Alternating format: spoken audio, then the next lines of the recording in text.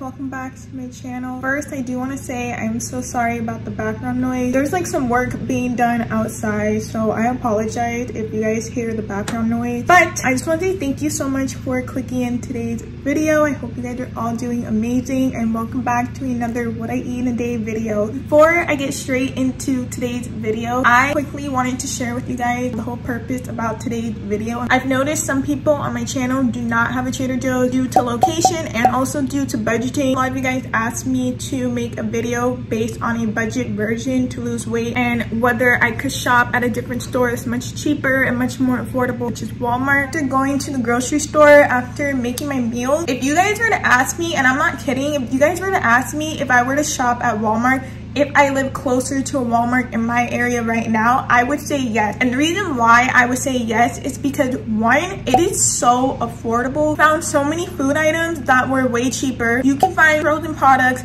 that are vegetables, fruit, and they're way cheaper. They're literally like $1 a pack. And when I go to Trader Joe's, some of the frozen food I get, it's like $4 or $5, and it can add up. It can get super pricey. I made some new meals, which I'm about to show you guys in a bit. I'm not gonna be BSing anybody here. I think obviously a lot of people want to make sure they're getting the best like vegetables as possible, getting the most purest food, healthiest food for your health, which of course, like, I would love to do that for myself. It is great if you're someone that needs to budget, if you need to find foods that can still be healthy but also budget your money. I spent in total, I would say about $50, not more than $50. That's with taxes. Just so you guys know, I do live in California, so it gets super expensive out here. All the food that I bought can last you about around 2 weeks worth of groceries, and usually at Trader Joe's, for me, what I buy for 2 weeks can be around like $100. Trader Joe's can get super pricey. I loved all the food that I made in this video. It was super tasty, super quick to make, super easy to make.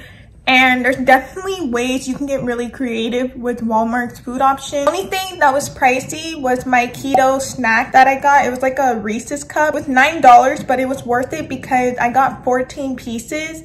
And that's, I would say it's a pretty good price. Also, it's super healthy and it is a filling snack. It's really good. Other than that, everything was super cheap. But yeah, I hope you guys enjoy some of these new meal ideas. Again, you don't have to shop at Walmart just because you're watching this video. Hopefully you just get some like food inspo out of this, or just ways to be creative with budgeting your money if you are trying to save money more. And yeah, I really hope you guys enjoy, and we will finally get into the video right now.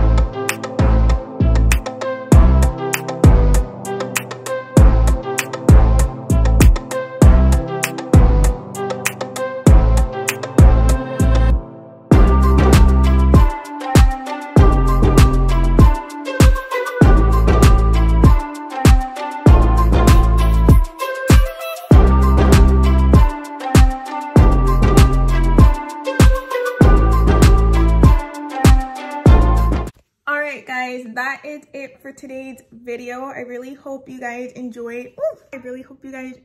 Some of the meal ideas.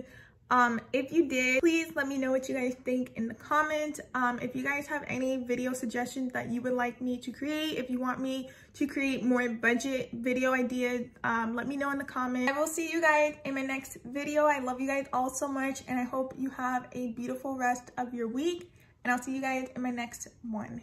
Bye.